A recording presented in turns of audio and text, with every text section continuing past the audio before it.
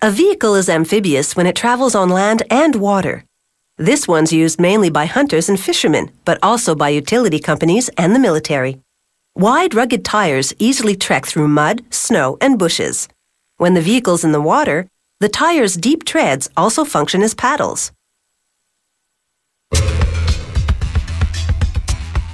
This 8-wheel model can carry 6 people on land and 4 in the water. Buoyancy requires a lighter load. They begin production by welding 8 steel sections together to make the driver's seat. Then, 12 other parts for the vehicle's main frame. This frame will later house the seat, a gas tank, the battery, and a storage box. A worker assembles what's called the axle hub. A robotic press punches 5 bolts through the components to fuse them. This design keeps the hub lightweight and strengthens the axle for driving on rough terrain.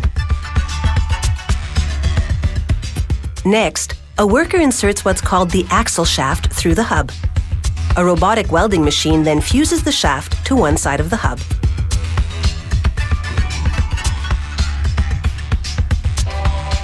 After he flips it, the machine welds the shaft to the hub's other side. This company uses a robot for this important step because it's faster and more precise. Here, a worker reveals some of the vehicle's secrets to functioning in water. Each axle's bearing has rubber and steel collars called flanges. They form a waterproof seal over the axle. The worker greases these flanges to lubricate them and to keep dust and water from infiltrating. He inserts one of 16 gaskets between the flanges. They're made of cork to keep moisture out and grease from escaping. After adding another flange and a gasket, he applies a liquid compound to rust-proof the steel shaft. Here, a computer-guided cutting tool carves teeth on a steel ring to create one of the vehicle's 17 gears. Lubricant cools the heat this generates so that the machine doesn't overheat and break down. When the cutting's complete, robotic arms remove the gear and replace it with a new unshaped ring. The gears range from about the size of a coin to the size of a dinner plate. Here's how the shift lever changes the gears from neutral to low to high and into reverse. And here's how the clutch will transfer power via a component called the input shaft into the transmission. A worker hooks up the transmission to the engine. Then he slides 2 clutches onto the input shaft. He attaches each one with a bolt and 2 washers, then connects the engine to the transmission with a rubber drive belt encircling the clutches. 2 brake calipers connect the brake system to the transmission.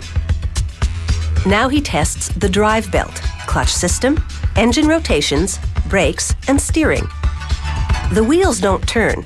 The driver steers the vehicle by slowing or braking either set of wheels and skidding to one side.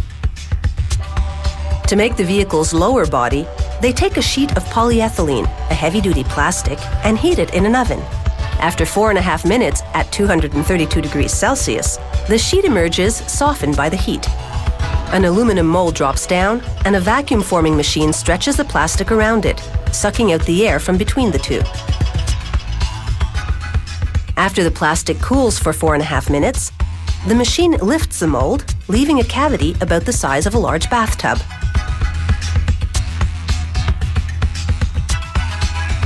Two workers then move the lower body to an assembly line. They insert the vehicle's main frame, now painted black. Then, on the outside, they mount 4 extensions that'll carry the vehicle's 2 front and 2 rear axles. These will enable the axles to withstand greater punishment.